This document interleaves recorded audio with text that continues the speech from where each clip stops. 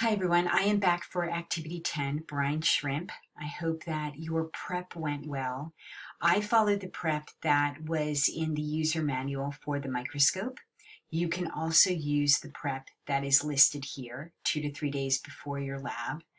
I would say the important things and the important similar characteristics of both methods are the fact that you need to make sure that the salt is completely dissolved in the water before you put the brine shrimp in.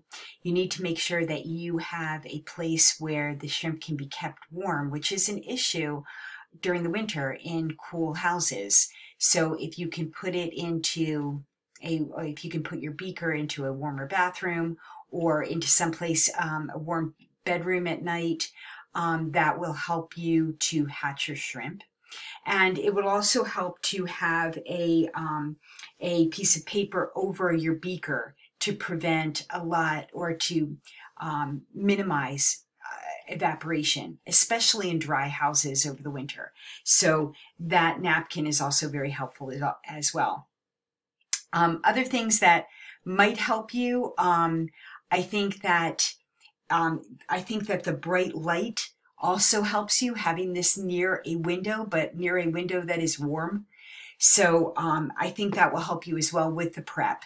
When you are getting ready, of course, you are wearing and gowning up because this is a shellfish, and I believe it's a shellfish, brine shrimp, and you could be allergic to it either way. This is a protein that you probably haven't encountered a lot of, maybe, and you should be aware of your situation and gown up, goggles, gloves, and your gown as well. So when you're ready, you will have your pipette in your beaker, you will have your slide out and your cover slide, and I will meet you on the other side.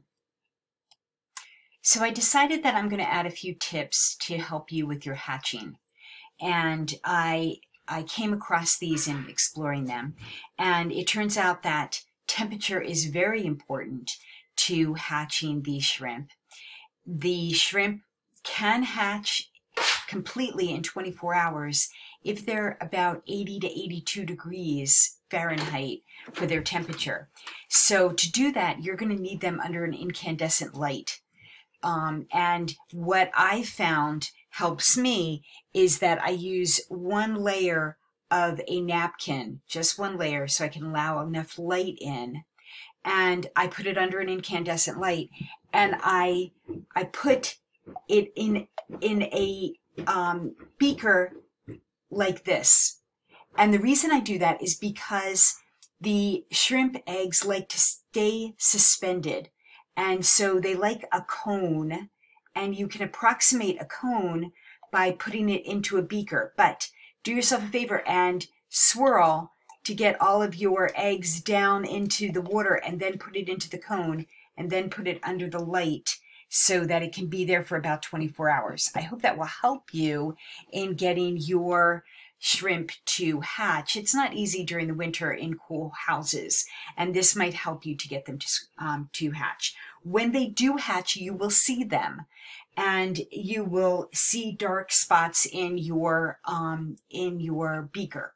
And I really suggest you get your magnifying glass out and look for them in there. You will see them moving, and then get your pipette, and with your pipette, you should know that you're aiming for one of these guys that you're seeing there. So I didn't have too many shrimp. I could aim for my shrimp.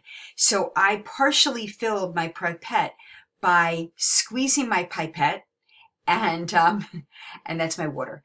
Squeezing my pipette just a bit, not a full squeeze, and then going down and finding the guy that I wanted, and then maintaining the squeeze on the pipette, so that I'm not squeezing up a ton more fluid, because I only want one drop on my slide.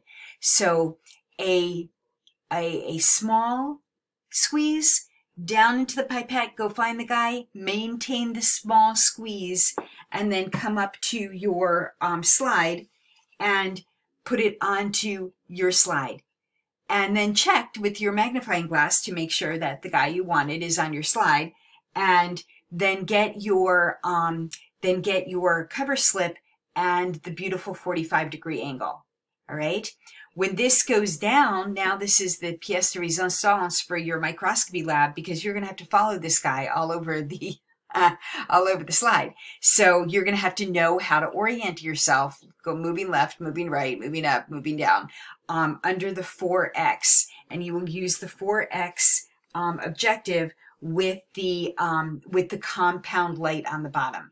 All right. So draw what you see and enjoy, and make sure that you clean up well. And these shrimp are non-native species, so please don't just pour them down the toilet. Either feed them to some aquarium fish that you have, I'm sure they'd love them, or make sure they go into the disinfectant solution that you prepared for the moldy bread, or you can freeze them overnight and then throw them out. All right. So be responsible with that and enjoy the lab, enjoy the tips that I gave to you. And I hope that will help you out. Last tip, I also think that these directions are probably better than the directions in the user manual.